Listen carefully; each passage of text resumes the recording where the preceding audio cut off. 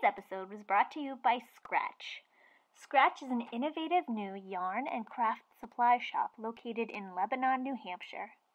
They're committed to providing a beautifully curated selection of yarns and supplies for knitters, as well as roving, tools, and kits for needle felters. Their shop also features embroidery, sewing, and select fine art supplies. Scratch operates with the guiding notion that makers are curious and creative and should be able to find exciting, high-quality materials to work with, all in one place. Scratch is also proud to offer Yarn Club, a monthly yarn subscription box that brings you gorgeous hand-dyed yarn in nature-inspired colorways. You can find their full selection of yarns, notions, and supplies on their website at scratchmakerspace.com and on Facebook and Instagram at scratchmakerspace. Podcast listeners will receive an extra 15% discount with the code 2BROADS. That's TWOBROADS. Check them out. Hi everyone. Welcome back to Two Broads Talking Politics. As always, I am your host, Sophie, and I'm here with your co-host, Kelly. Hey, everybody. And today we have two special guests. We have Jamie and Devon. They both work with nonprofits, and we're going to be talking about nonprofits and volunteering in general. So I'm going to ask you both to introduce yourselves and tell us a little bit about the nonprofits that you work with. Hi, well, my name is Jamie, and I live in Chicago, so the nonprofits that I'll be talking about are based in Chicago. And I tend to have a few different interests, and therefore I commit to a lot of different things and volunteer with a lot of different things. But I think the ones I'm going to focus on are sort of related in some sense. So the first one that I spend a lot of time with and really love is called Ravenswood Community Services, and it is an organization that is it's a food depository site, so it works with the Greater Chicago Food Pantry to ensure that people in need receive food pickups every week. And it also provides a community kitchen meal once a week and a biannual fancy meal for people. And everything that happens with the kitchen and the meal is volunteer-based, as is the food pantry deposits. And I believe the staff of RCS actually is maybe 3 people total. And then the second organization that I'm going to talk about is the Chicago Plant Rescue. And the Chicago Plant Rescue is an organization formed by some of my colleagues from college. And we take plants that are being used and tossed out at the end of a growing season and redistribute them to urban gardens in the city and places that are trying to develop more sustainable neighborhood agriculture for agricultural development. Cool. Tell us a little bit about how you got involved in these groups. So with RCS, the Ravenswood Community Services, I had a friend who was she worked as a cook on a Tuesday meal, and she invited me to start volunteering because I really love cooking, and that was a few years ago. And eventually we cooked and cooked and cooked so much that we became leads for one of the meal Tuesdays. And so we co-lead the third Tuesday of the month, which means that using a very small budget, we come up with a menu that's healthy and filling for anywhere between 125 to 135 generally people every week. And twice a year we work to put on a really fancy meal that's restaurant style and from a menu. And that's for around 200 people. And so that organization is one that I just fell into accidentally and has been something that I really love. And with the Chicago Plant Rescue, my friend from college, Lindsay Telford, she was out at a restaurant one day and said to herself, they're just going to throw all these plants away, and that seems like such a waste. And so she contacted me and a couple of other girls that we knew, and we started this organization, and purely off of our own ability to pick up plants and move them, we started reaching out to different restaurants and businesses and started collecting plants and then finding community gardens and schools that wanted them. And so it really started small and has actually grown into something quite large and sustainable, which is really nice. That's so cool that you just had this idea and you just put it into motion.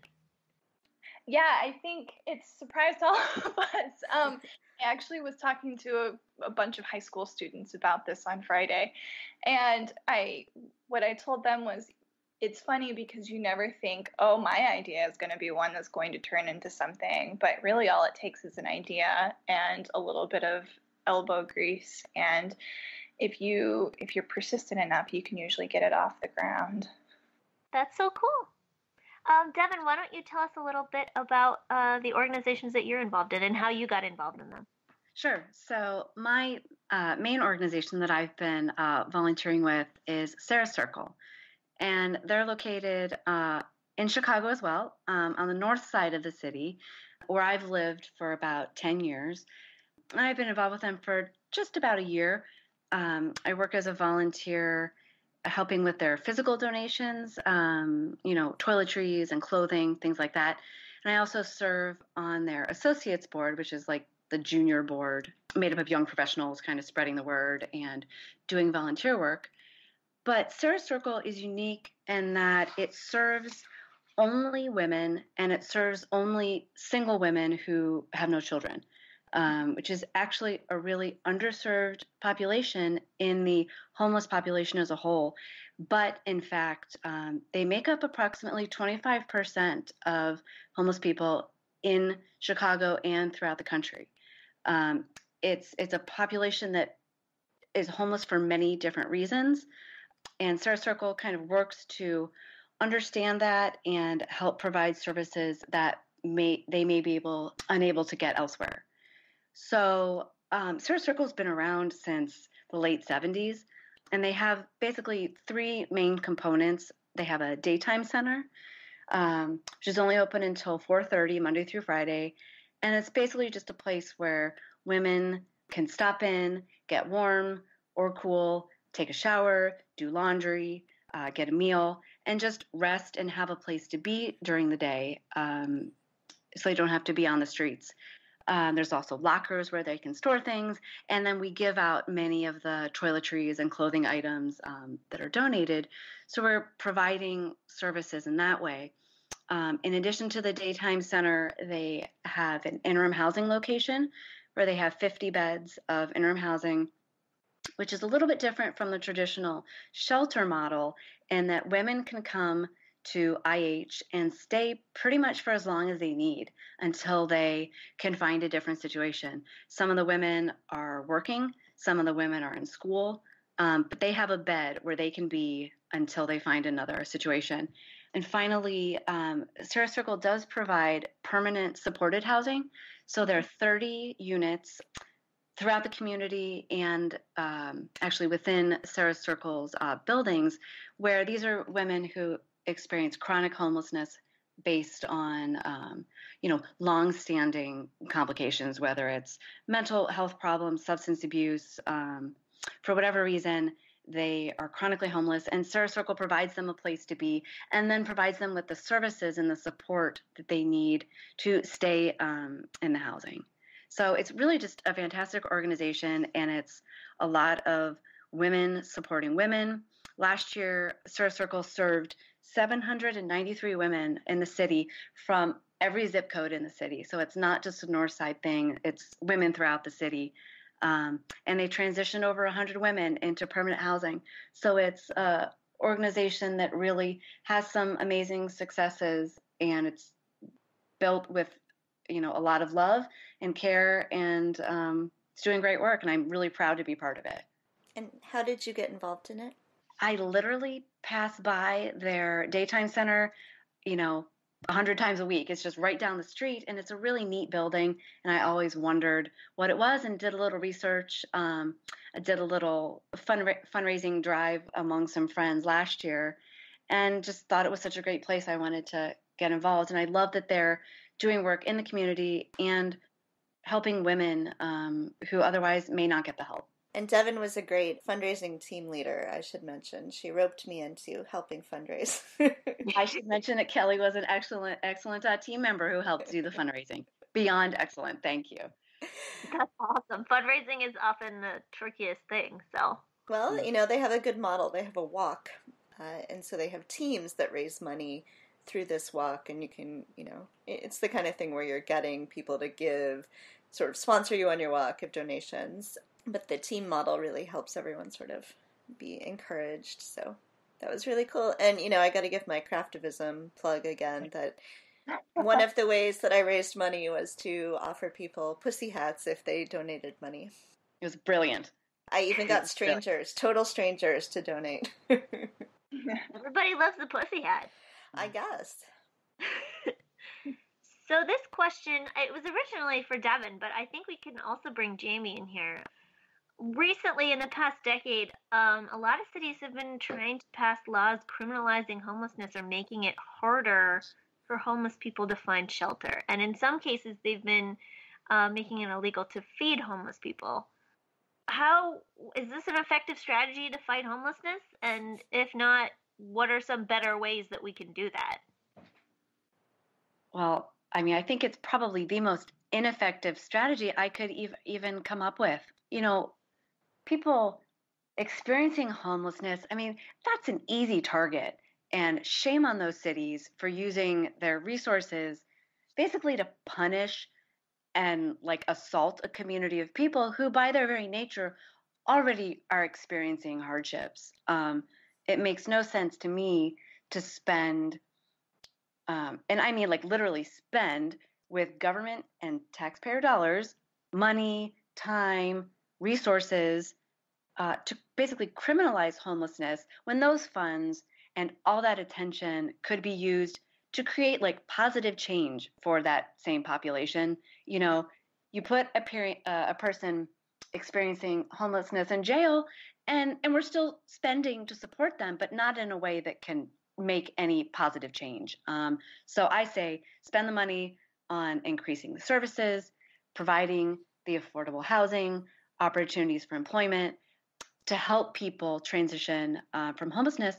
And I think what I want to mention, I did my little research, luckily Chicago does not criminalize it in that way.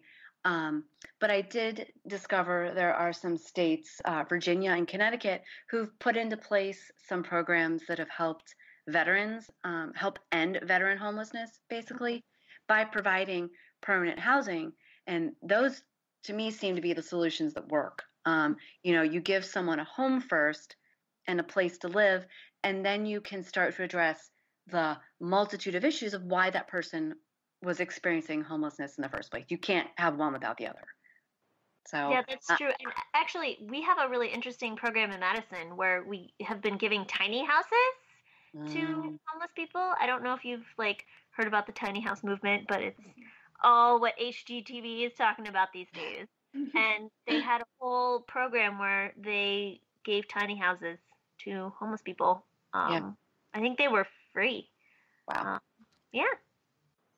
I would just second what Devon said. I think criminalizing homelessness is the worst solution for solving the problem. I would say of all of the patrons who come to the kitchen that I cook in, around 2/3 of them are housing insecure, and probably 1/3 of them are homeless. So that's 1/3 homeless, 1/3 housing insecure, 2/3 of them have insecurity in their home situation. And I think I see all of those people and I think to myself, we need more to support them. We need definitely to put the money and resources and physical efforts of people into creating resources that help people who have housing insecurity, for instance, have somewhere secure to live so